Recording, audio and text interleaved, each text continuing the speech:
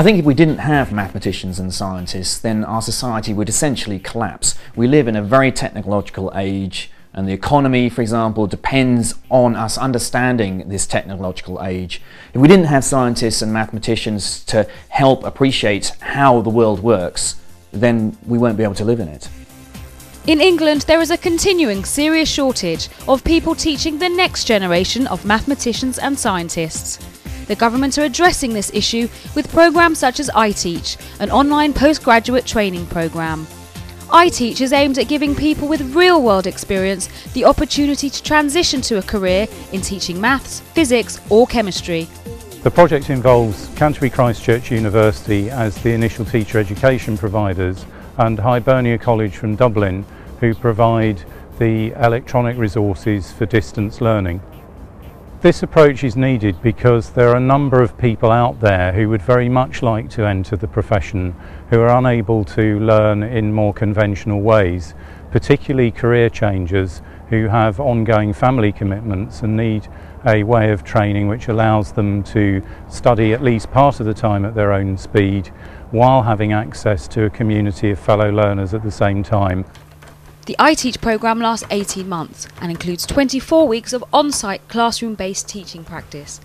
And with bursaries of up to £16,000, iTeach provides an innovative opportunity for those wishing to offer their real-world experience to the classroom. Of course, being an online distance learner doesn't mean that you have to lose any of the opportunities to communicate or collaborate with your fellow students and with the teaching faculty. Within the iTeach programme, there are ample opportunities for students to engage in real-time live tutorials where they can discuss the course both with fellow students and with tutors in a real-time setting. The classroom should provide some kind of learning experience that meets each child's needs. Now, does anyone have any questions? Go ahead, Neem. I think it's the quality of instruction that counts. These tutorials take place in the evening, so they facilitate people who might be caring for children or at work. There are other opportunities to communicate during the week, including email, discussion forums, online learning diaries or online blogs, instant messaging, instant text messaging. Within the iTeach technology, there is a community page where students can communicate with each other and build lists of friends and create groups and email groups and so on, much like MySpace or Bebo functionality, which many people are familiar with. In its first year, iTeach has already attracted nearly 200 people to the course, including Lisa Remmer. Lisa has a degree in science and extensive experience in engineering design. She's currently project managing a local authority development programme while she trains to become a physics teacher. The beauty of iTeach for me is the flexibility.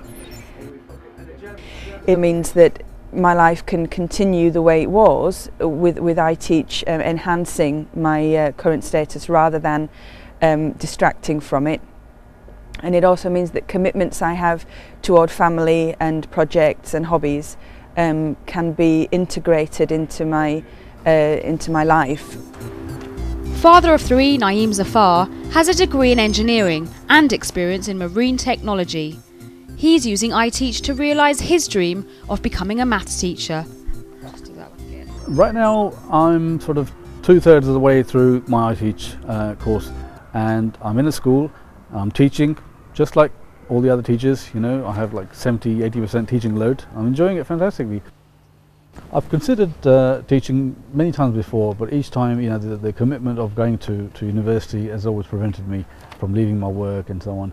And this time around, really, I couldn't believe my luck. So it's brought a lot of dreams come true for me. I think every scientist or mathematician probably has a story about a teacher at school who brought the subject to life for them and really inspired them to do that subject. So I think that's the real potential of a teacher. They can really inspire a kid and show them that there's so much more to science than just the simple things that we do in the classroom. And that's what people from other professions can bring to the subject.